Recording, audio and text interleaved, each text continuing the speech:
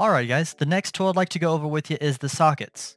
The sockets is super helpful to use. Up in the top right corner, as you can see, there's a little word that says sockets. If you tap on that, you see this little drop down. The first one we're going to go ahead and tick is show sockets. So what this does is at the entrance of many of your prefabs, it will have these little tic-tac things. That's just what I call them. There's probably a better term for it. But what you do basically is click on one of the tic-tacs and connect it to another one by dragging it over. As you can tell, connecting caves are absolutely easy with this tool. Because without using this tool, if you were to manually try to rotate it and drag it together, it's going to be very time consuming and quite difficult, and even still, you probably won't get it perfect. So the sockets tool is very helpful in that fact. You can use the sockets tool with a number of different prefabs. I don't know exactly which ones it does not work with. However, I do know it works with all of the cave parts. So if you wanted to spawn in the mining cave, you can. I'm just going to spawn in a few of these just for an example.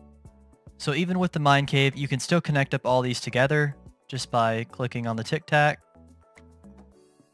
pressing and holding, and connecting it to the other piece. Simple as that.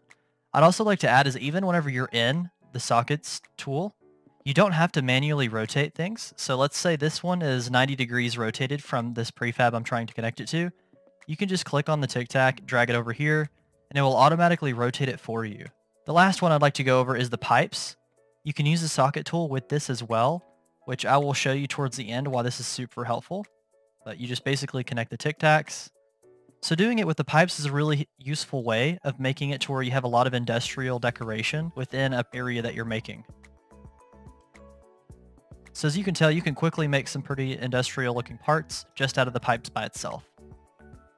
The sockets tool is pretty easy to use. If you guys do have any more questions, please drop a comment down below on how to use it, and I will try to put more information in the description.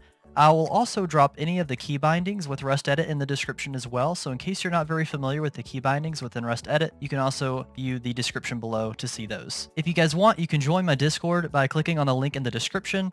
We have a ton of helpful map makers that will gladly help you out in case you have any questions. Otherwise, I will see you guys next time.